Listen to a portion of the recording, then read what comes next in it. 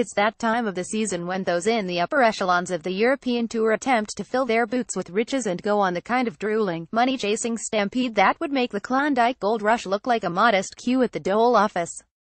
Over the next few weeks, a total of $22.5 million will be up for grabs in the circuit's cash-soaked final series, a three-stop bonanza which takes flight with this week's Turkish Airlines Open at the shimmering Regnum Karya Resort in Antalya.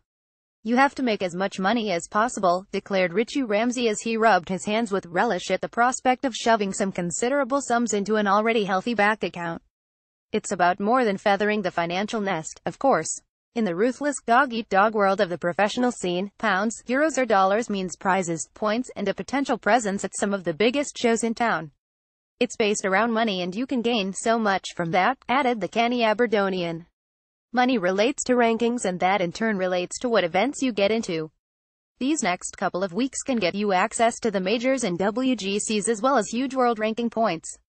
It's been a profitable, purposeful season for Ramsay. At 24th on the race to Dubai, he is on course to eclipse his highest ever finish among Europe's elite, which was 26th in 2012. Ahead of this week's showpiece occasion in Turkey, Ramsay's earnings for the current campaign stand at £923,214, the most he's ever racked up in a single season.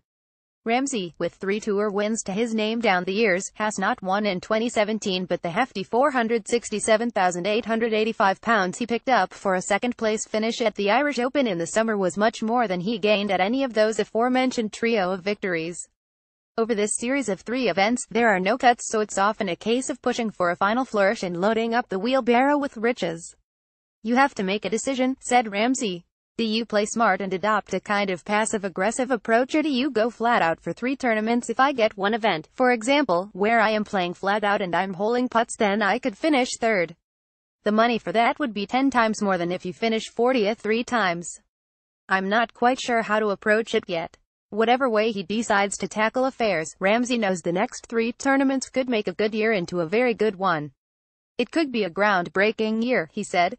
For Tommy Fleetwood, meanwhile, 2017 has been something of a momentous year and the Englishman would dearly love to cap it off by winning the race to Dubai and being crowned Europe's #1 for the first time. 2 sizable wins, in Abu Dhabi and France, allied to a second in the WGC Mexico Championship and a 4th in the US Open have helped propel him to the top of the order. Becoming a dad a few weeks ago has mirrored this huge sense of satisfaction with life off the course too.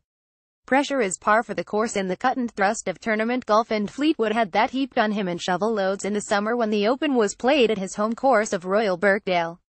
Under quite remorseless, fevered scrutiny, he opened with a 76 but rallied over the next 3 days to finish in the top 30. It was all part of the day job for the level-headed Fleetwood. "There is pressure on you, but it's a good pressure," said Fleetwood, who leads the money list from Sergio Garcia with Justin Rose, fresh from his comeback win in the WGC HSBC Champions on Sunday, in 3rd. "I mean, a few years ago, I needed a top 10 to keep my tour card. I would rather have this pressure now than what I had then. If you had said at the start of the year that I'm going to be doing press conferences at the Open as one of the favorites and coming to Turkey as the leader of the race to Dubai, then I would have said, yeah, that's all right. It's pressure, but a different kind of pressure and one I enjoy. The race to Dubai is massive. It's one of the biggest things you can achieve in your career." Fleetwood can inch himself closer to that goal in this week's Turkey shoot.